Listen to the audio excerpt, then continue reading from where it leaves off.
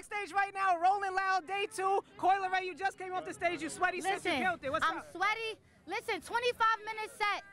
Check out my catalog, all hits. Shit not easy in 90-degree weather. Not at all. Come on, shout out to my dancers, shout out to my DJ, shout out to everybody at Rolling Loud, Chow Lee, Lola Brooke. We really taking over 2023. Yes. All the haters, keep watching. Keep watching. Yeah, You killed that shit. Today was the first. Come here, Dad. Come here, Dad. Come here. Come, Pops. What's up, man? OG Benzino, what's up? Right.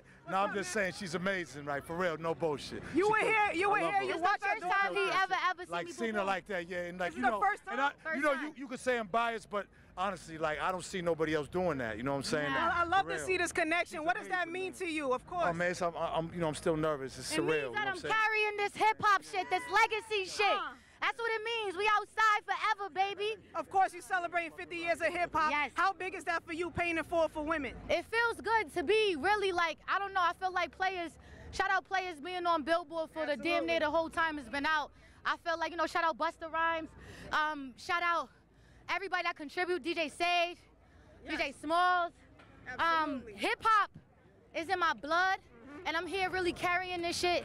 I know that with the rest of the culture, do want to make that clear, and I want everybody to know, for all the younger generation, hip-hop is the blueprint.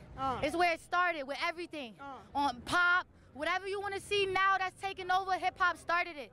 And I'm here to just continue to carry that shit and let everybody know, because the younger generation don't know, for real. I'm holding this shit. I'm not letting this shit go. It's the shit, I'm not it's the hot letting this shit. go. Last thing, you are a trendsetter. Of course, that's what the first album was, Trendsetter, Yes. Coi Leray. Yes. You did the big chop. What did that big chop represent for you? I come out here because, you feel me, like, someone told me, you know, how they look under the wigs. I said, oh shit, well let me show you. I said, bitch, let me show you how I look under that wig, bitch. On 10, forever the baddest. Yes, Coi Leray. Yo, Coi Leray, I love you, and I love you for always continuing to pay that the homage and the respect. No, nigga, I love you. I love it, boy. Thank you. Love you. I love you. I love you, Swaggy.